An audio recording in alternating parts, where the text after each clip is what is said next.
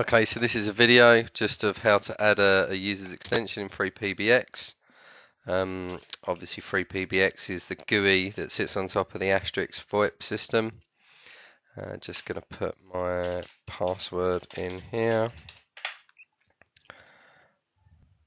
So this is the main default GUI. So depending on how many of these module admins you pull in, depends on what you're going to see here, but it's always the same. It's applications extension, generic SIP device. There is sort of more options here, but this is just your standard SIP device.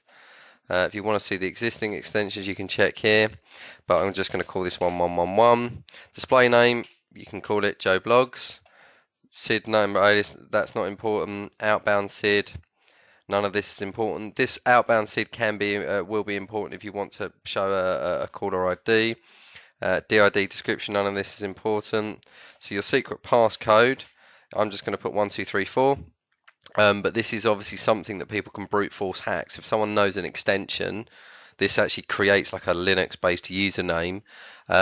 So this needs to be fairly complex password, ideally.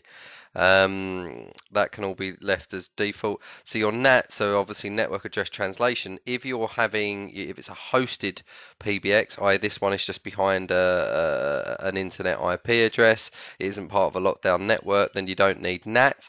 But effectively, if this is going to be like a hosted PBX, then you will use NAT.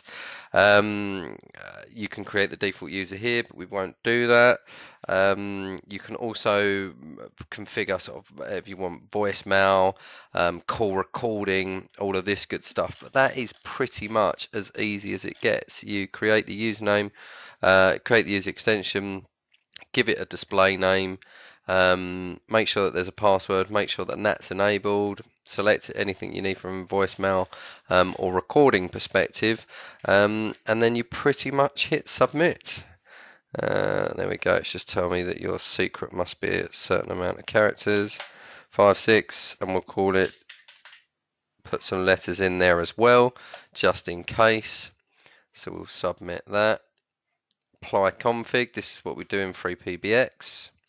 Just really writes everything to the config files, and as you can see, our SIP user has been created effectively. It is as easy as that.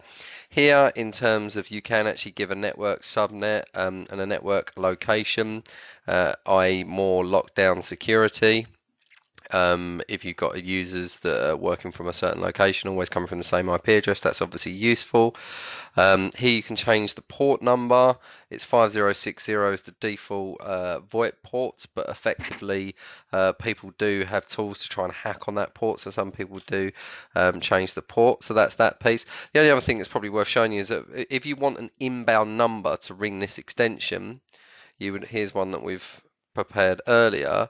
You would effectively select the number that's part of your SIP trunk, and then you literally just say, right, so this number that we've got highlighted here, what do we want to do with that number?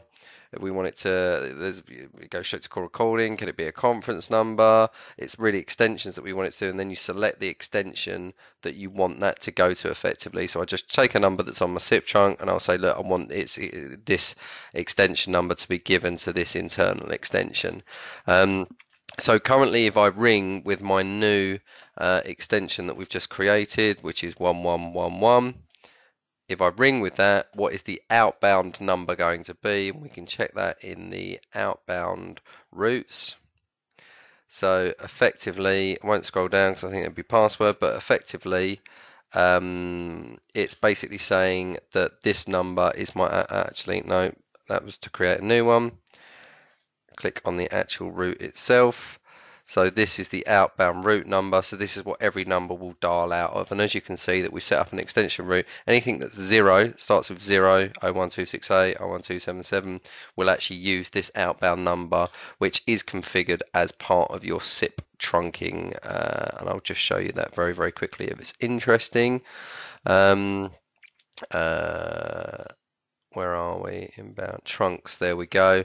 So these are just internet trunks that you just pick up. I won't click on it 'cause it'll show you my password.